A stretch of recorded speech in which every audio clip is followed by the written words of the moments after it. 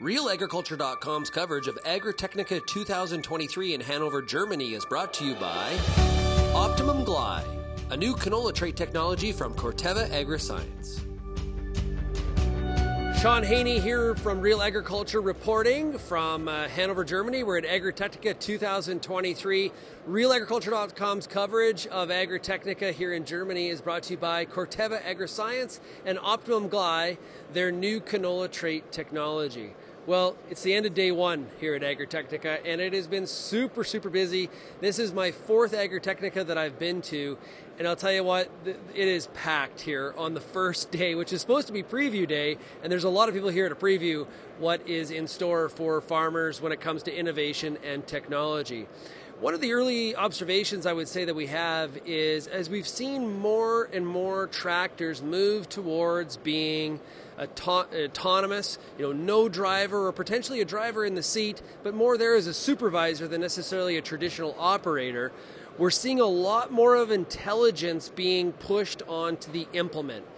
And when we talk to companies like Vatterstad behind me, Kloss as well, some of the things that they told us is, if you're not going to necessarily have an operator in that seat in the future, that operator also not only drove the tractor, but also observed what was happening around that tractor. Think about it from a cultivator standpoint, lifting the cultivator up, putting the cultivator down based on the terrain and some of the topography and things around the unit as it passed through the field.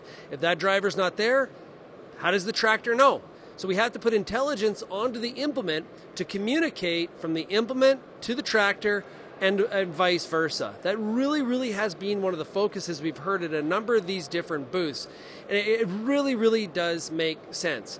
The other thing I would say is Jay Stroeve and I, our production manager from Real Agriculture, one of the things that we noticed comparing Agritechnica today in 2023, going back to 2019, which was the last show, a little bit more of a reality check. And what I mean by that is in 2019, there was a lot of here is the future tractor that your farmers can expect around the world. It's fully electric. Get rid of the diesel motor. We're really hearing a lot of that.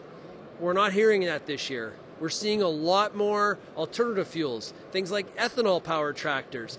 We're also seeing this tractor is diesel-powered, but there's things like electric drives, or there's electric drives on the implement as well, which really is, I think, a little bit more back to reality and much more closer to commercialization than, say, things we were talking about back in 2019. We're going to try to have more reports throughout the week here from Hanover, Germany for Agritechnica 23. There's a lot of innovation, a lot of technology. Make sure you go to RealAgriculture.com, check out all of our coverage. It also will be on our YouTube channel. On behalf of Real Agriculture, I'm Sean Haney, signing out.